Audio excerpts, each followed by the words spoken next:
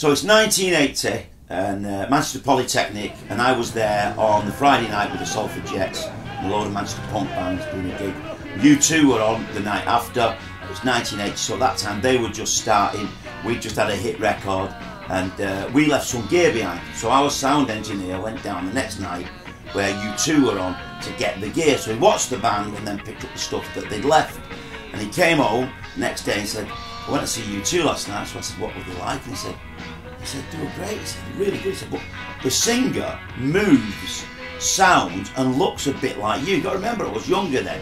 So you think, oh, okay, it's a bit interesting. So not long after that, we're at the Willows in Salford rehearsing. U2 are rehearsing in the next room, okay? In Salford? In Salford. So Bono comes in after a bit for some reason while we're doing the songs. And like I said, look, I love these songs. Do you mind if I take some of them away? And I said, well, no problem, you know, because at that time I had no way of doing an album or anything, so I had the songs. But the song titles, right, that year, I'm on holiday. I'm going on holiday with my missus at the time. We're going to, first holiday ever away, going to Malta. So, and I'm waiting for my missus, and she's in duty free, and we're there trying to take off. Nothing, and I'm panicking. First time ever away, never flown. Nervous flyer. Well, I'd never flown before, and I didn't know what the protocol was. So my missus isn't there. So she comes running up to me, and I said, if you hadn't have come then, I said, I'd have gone with or without you. Do you know what I mean? And that's where one of the titles from the songs came.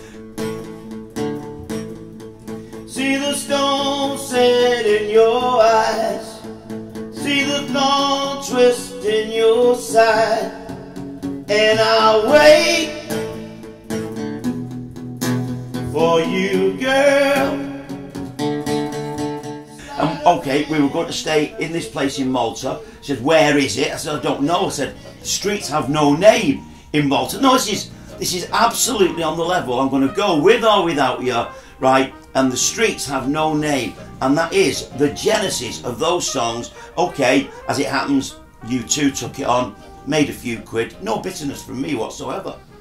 Good luck to the lads, yeah? Yeah, the very best of luck to him, yeah. So how do you feel with it being the 30th anniversary, 25 million records? Do you think we should push it forward to him for a bit of recognition? You've got to be philosophical, but if Bono's got, I don't know, 1 or 2 million spare, let me have it, bring us a bag with some money and I'd be... Bag of cash without you. I could live with that, or without it.